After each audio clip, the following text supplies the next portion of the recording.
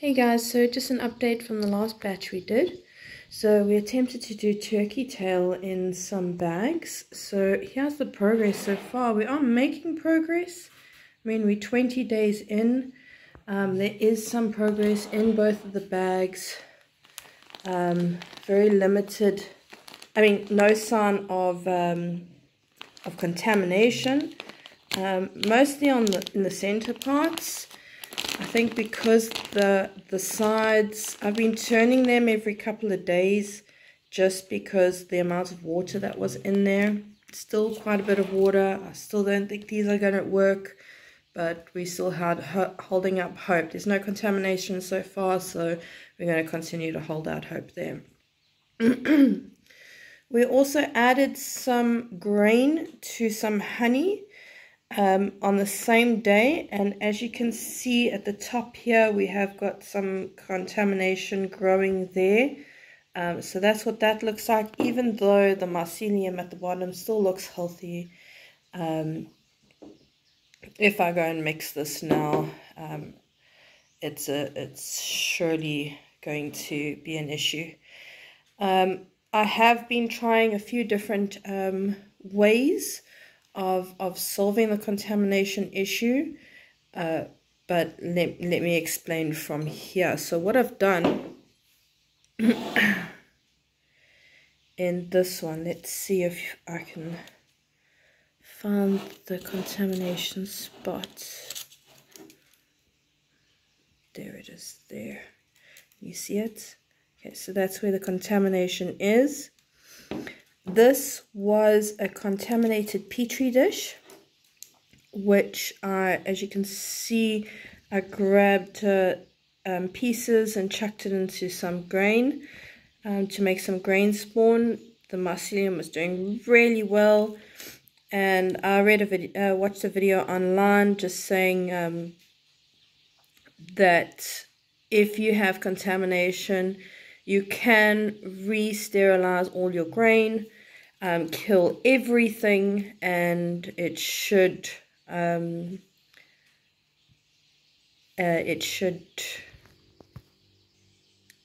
be alright to recolonize.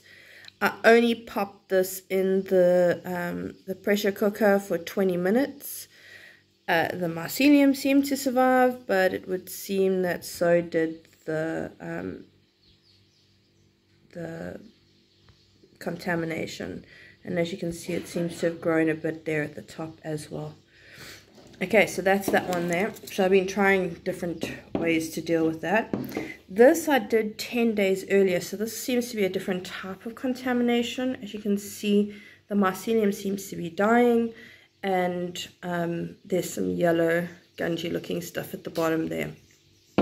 So this was done 4 days earlier, and that seems to be something I can toss out. Similar situation where I've got contamination on the top. It was grain that was added. This is not a very great bottle. It's not very clear, showing you the actual mycelium growth there. This one here has also got contamination in it. There it is there. You can see the little green spots. Unfortunately, I don't think I put a date on this one. No, I didn't put a date on this one. This is sad.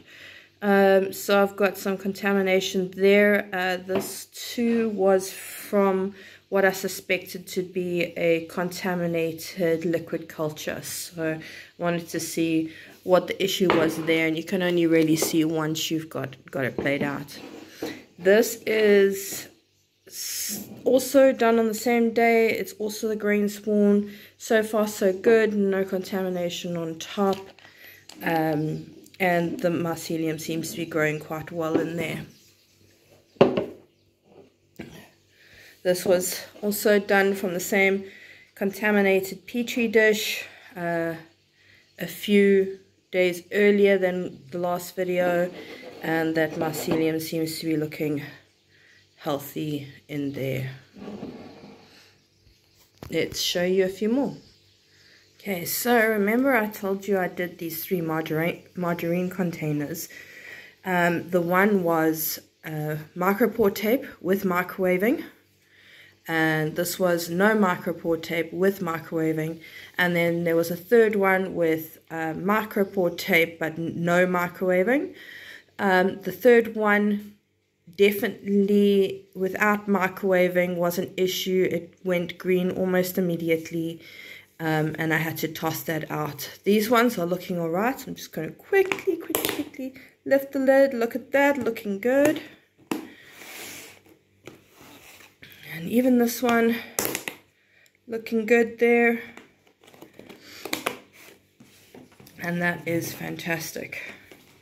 Anyway, so those are still looking good there. This one is done on a different day. It was done on the 20th. So about 6 days after the last video. And no, it's not beans. But this ended up having contamination. I'll show you now quickly. So this had contamination down this area here. And what I did is sprayed it with a whole bunch of alcohol. My normal like sterilization alcohol. And then chucked the whole thing in the microwave for 4 minutes. The mycelium seemed to survive, and I don't see any signs of contamination. So far so good. I mean, there might be more underneath, but who knows? We'll see how that goes. Okay, so, and also remember we did the bottles. I did a bottle of the bran and vermiculite and oak sawdust, and it seems to be progressing just like the bags, but yeah, it's taking its time. Yet the grain spawn that I did on the same day is looking good and healthy. I've even taken one of these bottles that I did and already separated out into a bucket tech, and hoping that to see some progress there over the next few weeks. I've also got lion's mane in a bucket tech going, and hopefully as soon as I have some fruits there, I'll show you guys that. In the meantime, I'm going to toss out everything that is contaminated, so that I've got a clean area to continue working with the stuff that isn't. So thanks all, and have a great afternoon.